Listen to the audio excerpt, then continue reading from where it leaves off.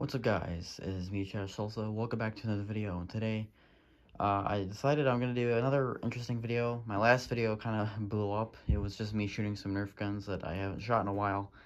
So I figured I'd do the same, except I'll do with fans. So here's some fans that the channel hasn't seen in a while. I got 5 here. I'm gonna show it off the Toastmaster. It looks a little goofy because I've been running it overnight, and this thing, I don't know why, out of all my fans, this one rattles the most. And it rattles in many places, hence the tissues, gum wrappers, spare fan handles, and popsicle sticks I had to stick in there just to make it stop rattling, and it does stop. I also had to oil the motor and give it some grommets between that and the braces here. That can be a pain. Anyways, so yeah, let's get right into it. Okay, we'll start off with this K53 here from 1981. So this is 1 year younger than my K223.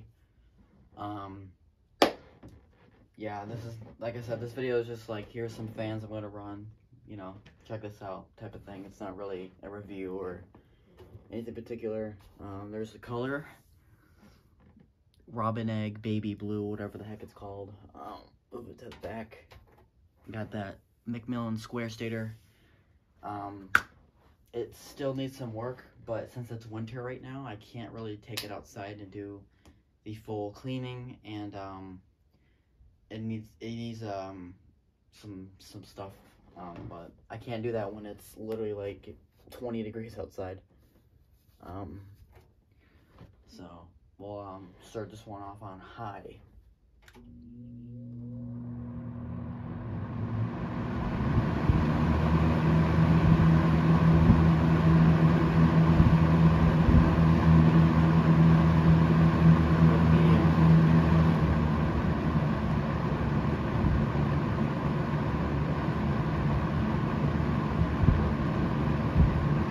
Medium and high are relatively similar. Below. Low is where things drop a little bit. I did run this fan overnight, I think 2 different nights, because I needed an emergency fan. Just want to make sure I'm not hearing any buzzing or anything. Well, I think it's alright. I thought I heard something when I turned it on for high, but I don't think so.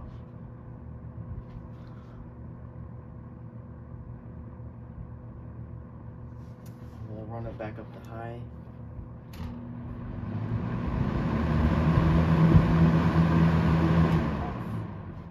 So you can see the completely elapsed spin down time.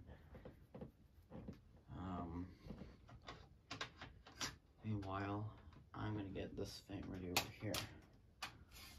The spin down seems like it's gotten longer. The last time I ran it, it was kind of short, but alright. Let's take care of this thing. One thing I do want to note is the prongs are bent inward, so it does really go easily in and out of an outlet, but it's probably not the best thing. Alright, next fan we're going to run is the 1998 Lasco 3733. And they probably go, that's just a modern fan. Well, it's actually from 1998, and it still has the Marco motor, so I consider it vintage because it's got a motor that's not made in China. So it's a step in the right direction. The red fan foot you saw in the back, that's some generic fan foot I had. It did not come with this fan. So this is the older style one with this style knob, but it's still used with the current day handle. This one has been painted. The cord is kind of short because it's all tied, but this one's been painted like an electric blue. It was like rusted and rotted out when I found it, so, and since it's a childhood fan, I guess, because it came from some family, so yeah. There is the Marco motor. I had painted it white because the motor was almost completely rusted, so it had to be, you know, painted. So it's painted nice white color. I tried to follow the scheme of the Lakewood. The color scheme is pretty much identical to the K53 that you just saw. The white motor, the blue cabinet, you know. And the back grille, you know, it could see better days. It's a little it's got a lot of damage up close, a lot of chips, and it's very dried out. But you know, it can be treated eventually. I just, like I said, it's winter, and I don't really know how I'm gonna fix that. But here's high.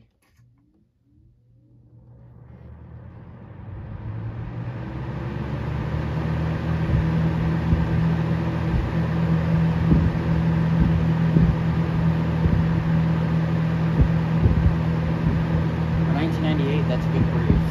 Drop down to medium.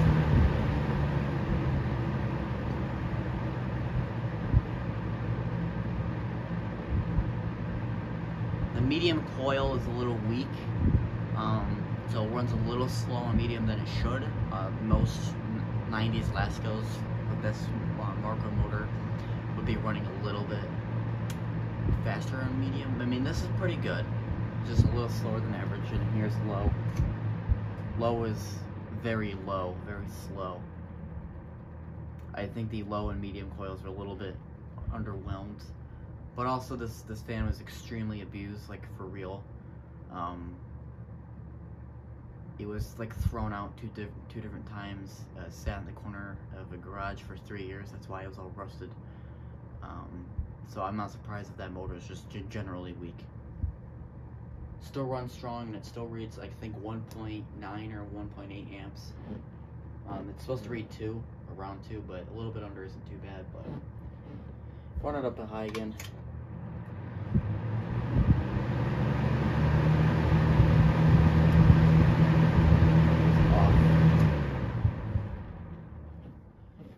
Spin down on this one, last time I checked, was really good. It's been a long time since I ran it, so it might just be, you know, crawling back from asleep.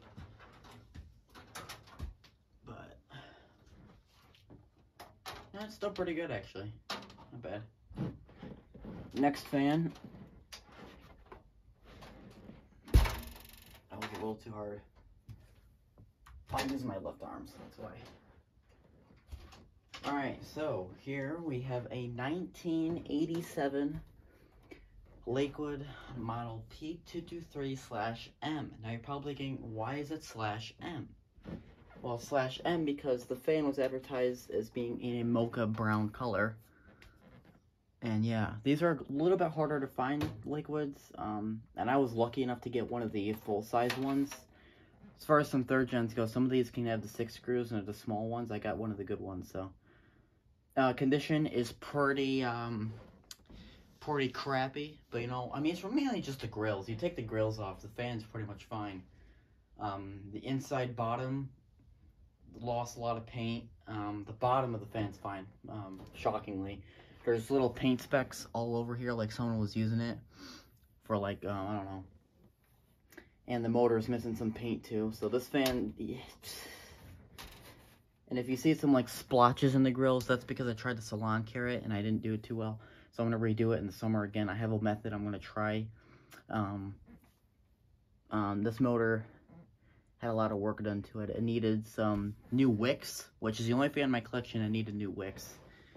And yeah, this fan's pretty beat up, but you know what? It still works. I got it for 15 bucks. From some random, never even heard of, like, antique shop. So, not bad.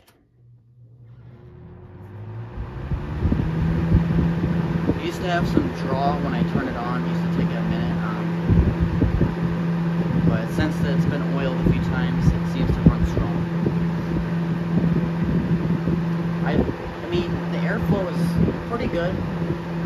But I'd say the consistency of the sound is amazing.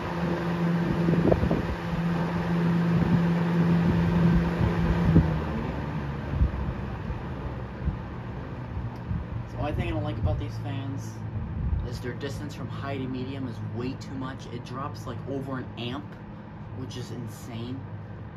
So this is like low speed on the last 2 fans, because low on this is like dead silent. But compared to the last 2 fans, this one has some really nice consistency. The last 2 were kind of like a when they run, because I don't know. But this fan has really good consistency for running. I use it as a daytime fan because for nighttime it's too quiet, but it's good daytime fans. It's a nice subtle breeze. It's not loud, and that's pretty much all it can do anyway. Here is low.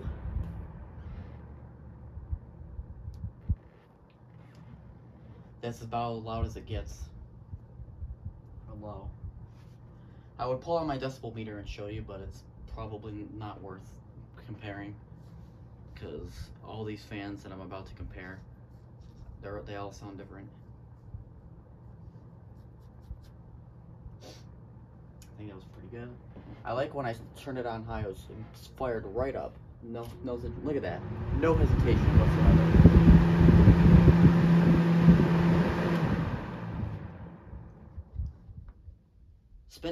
The spin down, sometimes it's good, sometimes it's not good. Like right now, I think that's pretty good.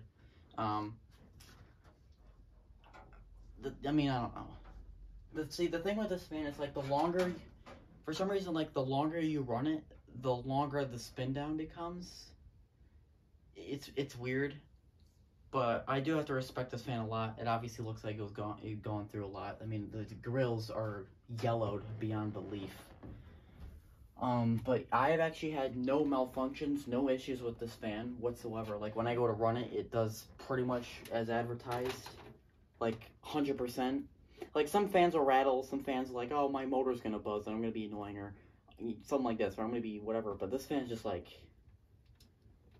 I don't know. It's really satisfying to run. I think I'm gonna leave it at that.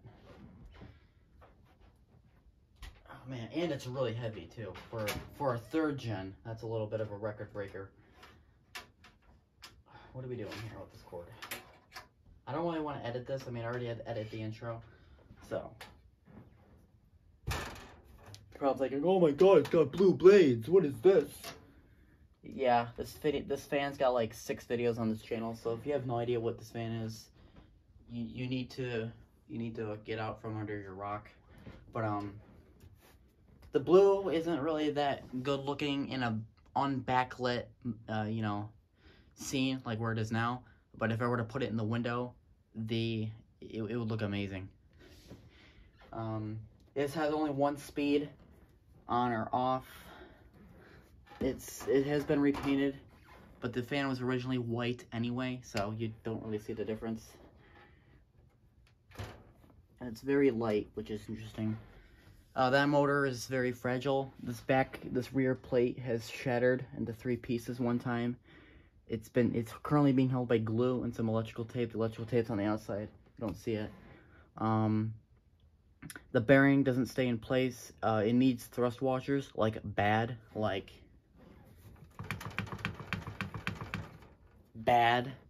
And the motor is just I don't even know how it's still standing, to be honest with you.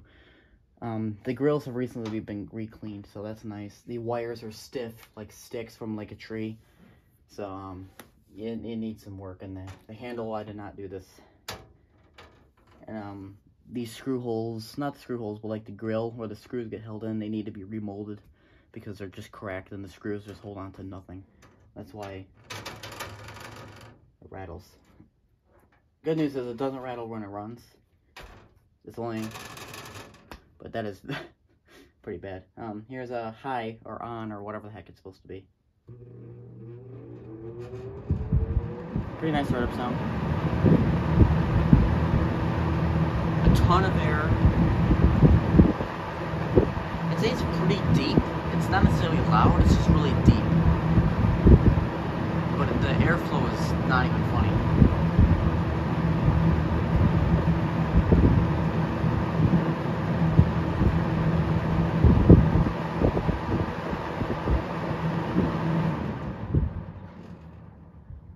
And this fan has an amazing spin down.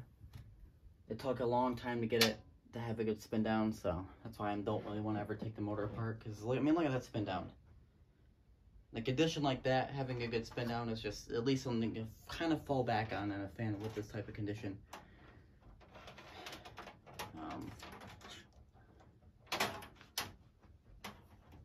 What is going on here? This cord is really wrapped. All right, here is. Oh, by the way, this, if you couldn't tell, this fan's already like extremely rare. So that's one little note to put on there. Now we're gonna put in another pretty rare fan. I'd say not as rare as that one, but pretty rare. Let me move this where you going. So you're probably thinking, that's just an S223. What are you talking about? Yeah, well, this is the kind of weird in-between transition. So this is like a first gen S223 and then a second gen S223, and like they had a baby. That's what this one is. It's got the some aspects of a second gen, some aspects of a first gen. So,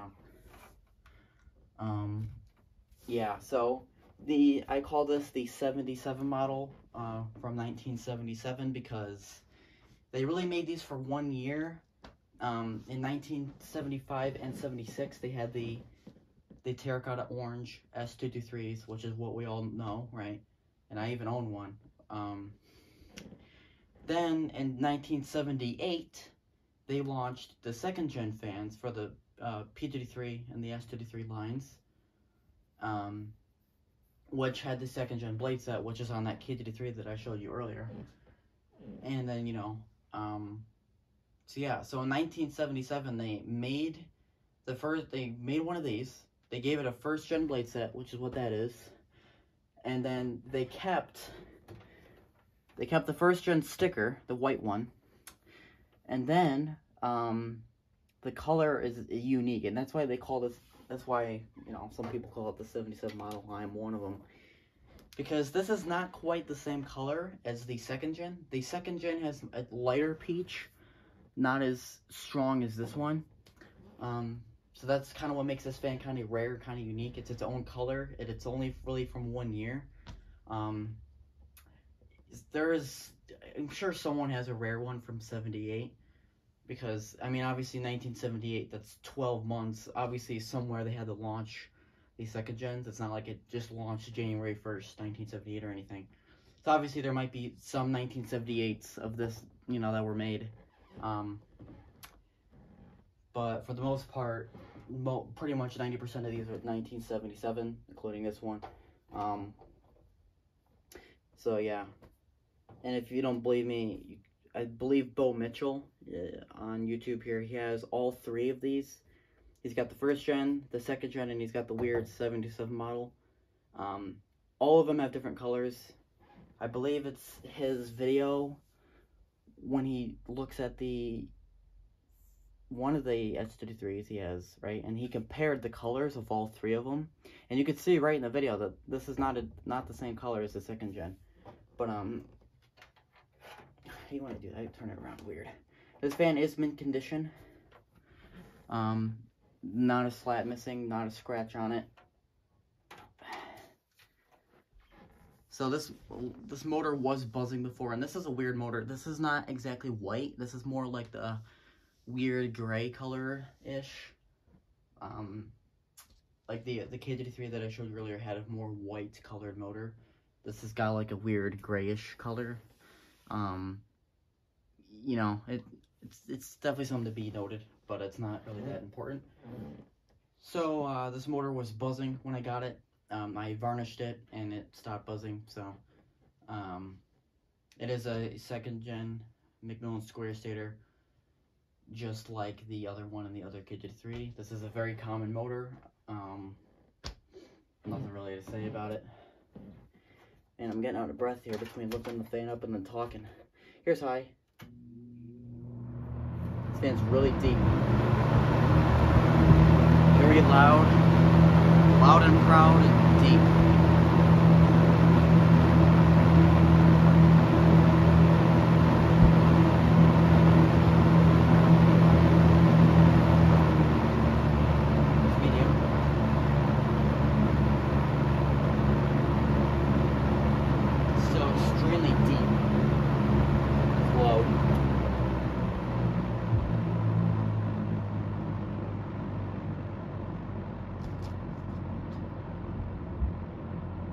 So I am going to be sleeping with this fan on low for the following week because I rotate the sleep fan once a week. And I really love that sound. That's the perfect like liquid plastic blader low speed sound you can get at right there.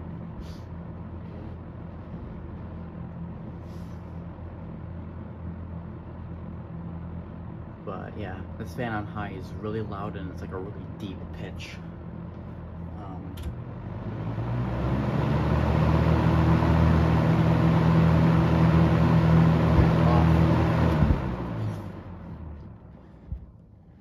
The spin down, you know, this one's weird. So the spin down used to be crap, then it used to be really good, and then it was crap again, and now I have no idea what it is now. I guess it's good. Yeah, yeah, I'd say that's pretty good. That's pretty, okay, now that's really good. That's like the blue-bladed galaxy level over here. Definitely interesting fan here. Yeah, this one was on my wish list for a long time, and I finally got one. It was expensive, but it was worth it. Mint condition. It was on my wish list, like really high up on the wish list for a long time. It's rare. It's not like I'm looking for a K33 second gen, you know, which I already have one. But you know, I'm just saying. All right, so not quite done. I was going to do the Toastmaster, so let's do that. Now, the Toastmaster's been sleeping overnight, so I don't want to move it because this fan rattles for no reason, randomly. So, it's been in this position on the carpet for the whole week, and I don't want to move it or bump into it. So, we'll just have to do it in the normal, like, fan position-ish. Actually, I'll just hold the tripod and go through it, so this is my 1987, I think, or 88, I don't really know, I don't really care. Toastmaster model 4435C. So, it's in coffee brown. That's what they call it. I'm not, like, trying to be weird, like, that's what they advertise it as. It's got the banana blades. It does have the Edison or Toastmaster, whatever motor, the silver edition one. I believe I already showed this in the first clip, right? I don't know, because I recorded the intro for this video like 3 hours ago, so I have no idea what I did. Yeah, like I said, it rattles, so it's got a gum wrapper there, a tissue there. It's got this is a spare fan handle I found. And then this is a popsicle stick, so a lot of things so it doesn't rattle or vibrate. So here is high.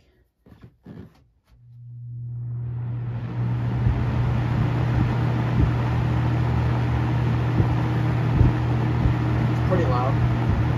The airflow's okay. There's too much spread, but no, it's there. Okay, medium.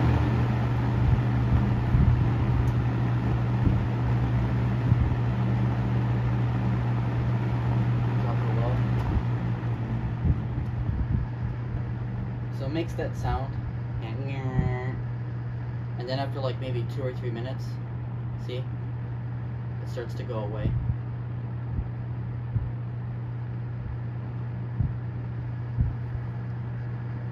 Sometimes you gotta bump it. This is a really bad example of a vintage fan, like being on good performance. It's the only fan in my collection that acts like this. I don't know why he hates me, but it does. And it's not even that old. Crap.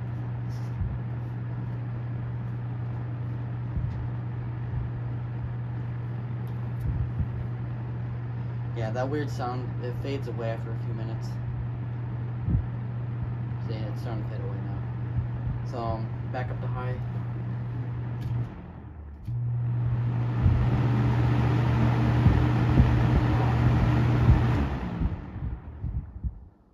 Sorry, because the minute you turn the fan off, it's like, no, and it kind of like stops. It's kind of weird, you know what I mean? The spin down is not great. Doesn't matter what the heck I do. I oil this thing. I don't oil this thing. I look at it. I mean, I oil it, don't oil it, look at it, clean it. Who knows what else? I can give it $1 million. Still doesn't have a good spin down. I don't know. I mean, at this point, part of me is just because, you know, it's got a half-size shaft. So, like, what do I expect? And then the other part of me is like, well, it also has a really late blade set. So maybe the spin down is not supposed to be long, but I don't know. So anyways, I'll see you guys in the next one, and yeah.